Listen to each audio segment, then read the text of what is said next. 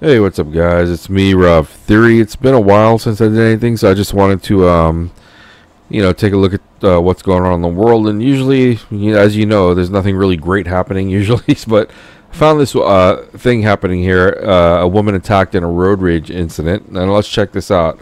This happened about 8 hours ago or something, 11 hours ago or somewhere. But let's see what this is about. All right, hang tight.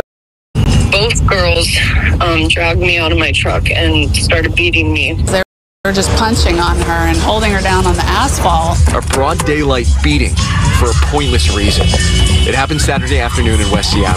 I spoke to the victim over the phone. She doesn't want to use her name because she's terrified. She was in town from Yakima to visit her father, who's dealing with a brain injury after having 3 tumors removed. The victim tells me this was all because she accidentally cut off the suspects at the intersection. They were right on top of me, and I was really scared I was going to get run over by my own vehicle. The video shows the victim's car roll down the street where it crashed into another car. Then the suspects speed off, but witnesses say they did not go far. Someone on scene sent me this video of the Range Rover parked by Alki. You can see it is missing the front license plate and still has a piece of paper in the windshield, like the car in the assault video. It's disheartening that Seattle police didn't show up in a timely manner. We could have got.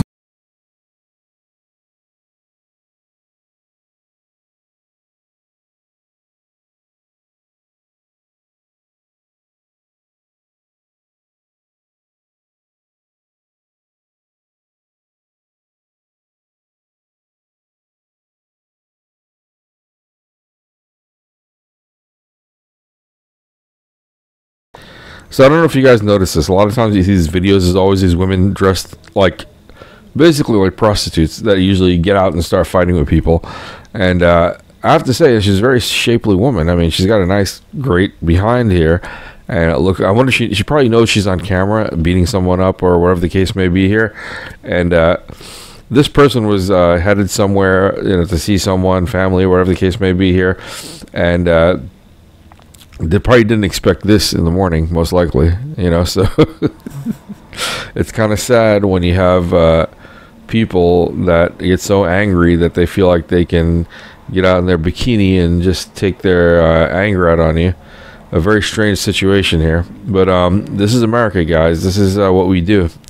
I'm not sure if this happens in any other country. If it does, it probably does, most likely. Probably not at the degree that we do, because, Americans, we do things with a specific spin to it, a specific way. So, let's take a look at this further. Let's see what else goes on here. I'm curious, very curious here. It's disheartening that Seattle police didn't show up in a timely manner. We could have got those girls. They were a mile away on the beach partying. You responded faster than they did, and that was on Saturday. It's now Monday. I'm shocked. Wendy Carrington is one of the Good Samaritans who tried to stop the assault. These look like the folks? Oh yeah, they had the parking ticket on the front of their Land Rover. I have pictures of both suspects. Easily recognizable, that ass. Look, let's just be honest here, okay? Yep, that was the ass that I saw in that outfit that was beating my ass. Or beating someone's ass, right? So, yep, this is crazy, man. Ass beating ass. Crazy, very crazy.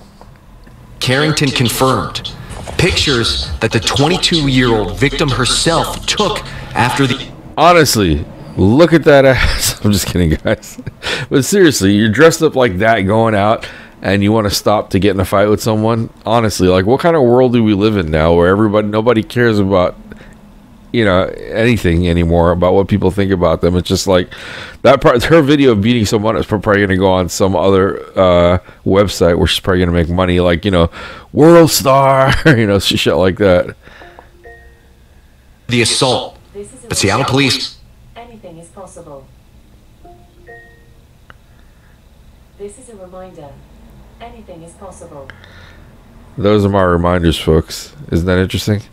Anything is possible. I use Alexa to remind me those things. Just letting you guys know.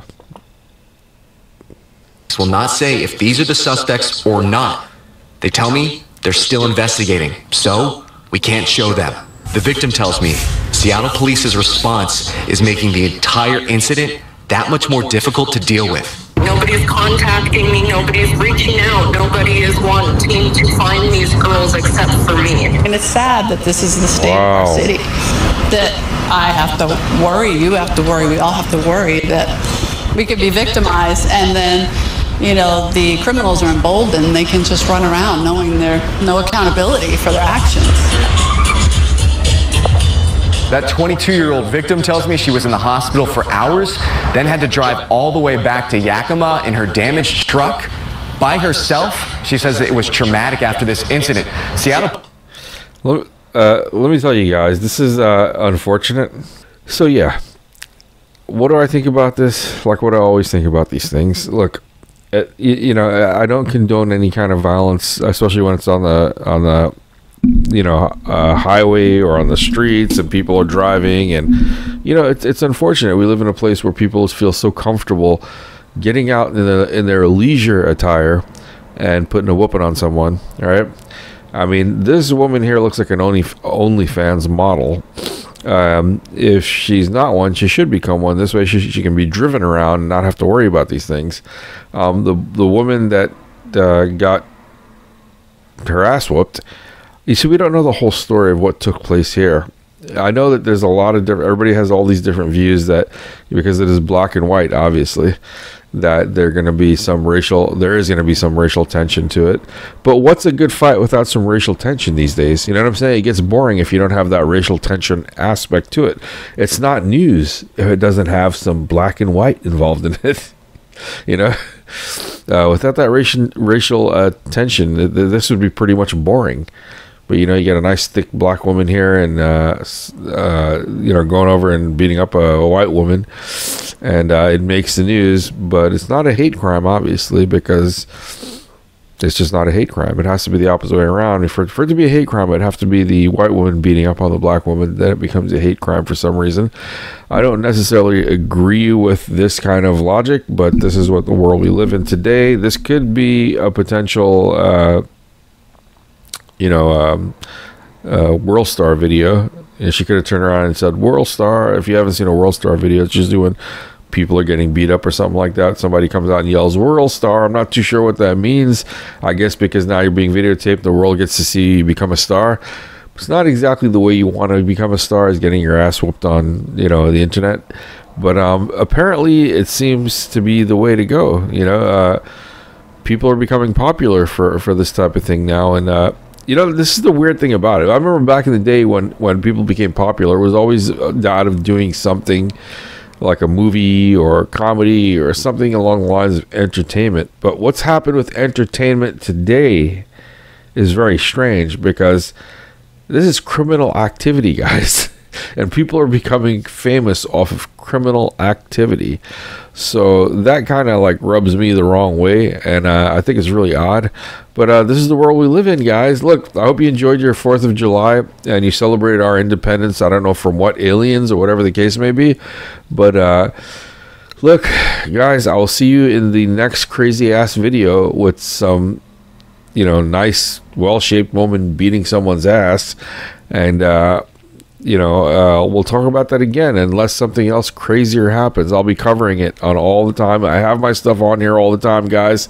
This is the Daily Suture, guys, and I'll be seeing you guys soon. My name is TSP, the Spiritual Philanthropist, Ravshiva, but I'll be now going as Rav Theory, because I don't want to associate myself to any kind of religion or anything like that. So Rav Theory, I'm going to keep the Rav, but add the theory onto it. That will be my name in the future and present. All right, guys, and past. Just kidding. I don't know. And also multiverse and all the other worlds. I'm just kidding, guys. I don't know. But okay, guys, I'll see you in the next video. Have a great day. Stay safe. Do not get out of your car if someone starts yelling at you. Turn around and smile and say, I'm sorry, and that's it. And you won't be on a World Star video or on the news. Simple as that.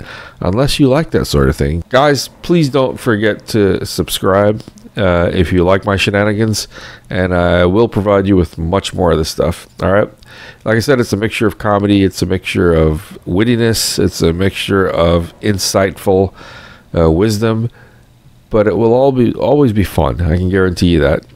All right.